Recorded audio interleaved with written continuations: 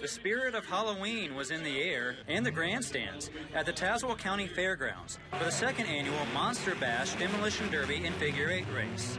Not only was there action on the track, but the bash featured a costume contest for anyone who wanted to participate. One of the officials overseeing the event was Chrissy Maggard, who says her costume was inspired by her job at a local hospital. I work in the laboratory, actually, so kind of borrowed some scrubs, threw some fake blood on them, and thought I'd be a surgeon for a day. Give myself a promotion.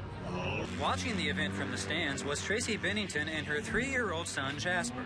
Bennington says this was their first time to the Derby. What made you guys decide to come out tonight? Just have a good time, and so he could watch the cars and get free candy. Probably the scariest moment of the Monster Bash occurred during a Figure 8 race for trucks. Kevin McLaughlin was driving his Bandy Auto pickup when he flipped it while going around a turn. To add insult to injury, he was battling for the lead at the time of the incident. Needless to say, the race was brought to an immediate halt. I caught up with McLaughlin back in the pit area. What happened? I just caught somebody's tire and it rolled me over. What was that like? It was a blast. You're okay though, right? Yes, sir.